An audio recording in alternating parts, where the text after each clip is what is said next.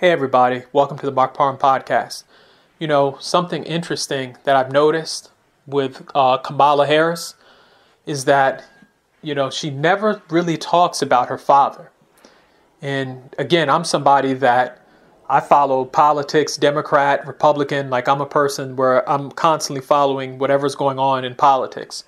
And the one thing I've noticed is that you have to do a bunch of research to find out, who her father was and what he did and, different things like that. But she never talks about her dad. And I don't know if they have a good relationship or bad relationship, but, most people would say, I come from a family that did X, Y, and Z. My mother was this, my father was that. And for some reason, you never see her, come to any events with her father. You never see her father, you don't see him on a campaign trail. I mean, you would think that she was born to a single mother. And especially as a quote unquote black woman, you would think that she would say, I come from a father that did X, Y, and Z. But she, for some reason acts like her father doesn't exist. And, it's just strange to me. And I think that during this campaign, they're hiding a lot of different things about Kamala Harris. Kamala Harris was somebody who in 2020, she ran in 2020, people didn't really accept her. And, I think she was almost a Trojan horse.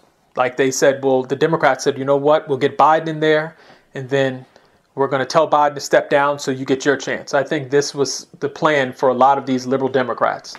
They wanted somebody who was going to be a female Gavin Newsom. And so, people can say all they want, but they knew Kamala Harris didn't stand a chance if she ran by herself. She campaigned in 2020 and she ended up losing. She had to basically stop her campaign.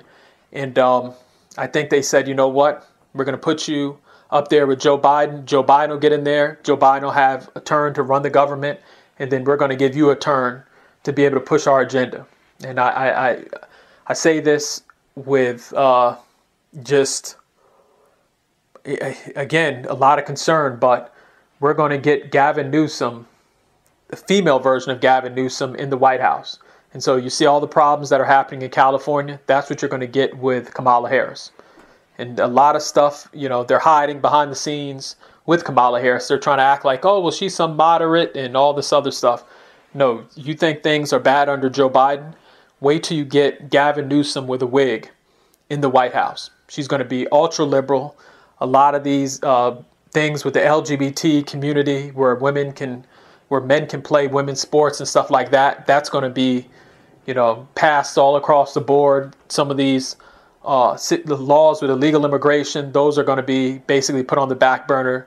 So you're going to have basically a California Gavin Newsom style politician run America.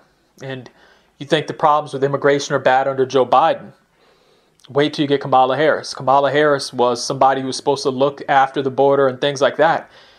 She's only been down to the border, once or twice? I'm probably wrong on the numbers, but I think once so far. And this is a person that was supposed to be, watching what's happening with immigration. And so any black person that supports this woman is a fool. And if you think illegal immigration is bad now under Joe Biden and Kamala, wait till Kamala and Tim Walz are running the show. I mean, that border is probably going to be so open. I mean, I wouldn't be surprised if they set up and say, we don't even have to finish the border wall. Let's just leave everything how it is. I mean, that's basically what you're going to get. So, I mean, you think that illegal immigration is bad now? Can you imagine another 4 years of just illegal immigrants coming across the border? They're already doing it right now. But just imagine how it's going to be in another 4 years with, the Kamala Harris administration running the show. I mean, our borders will be so open, it'll be a shame. And so in the comment section, let me know how you feel about what I'm saying. But don't you just find it odd that a quote-unquote black female candidate wouldn't be talking about her family and talking about, her black father? I think he's Jamaican, but, it's just interesting that you don't even see this guy. You don't hear about him. It's almost just like he's just some mythical figure or something. So in the comment section, just let me know how you feel about what I'm saying. Thank you.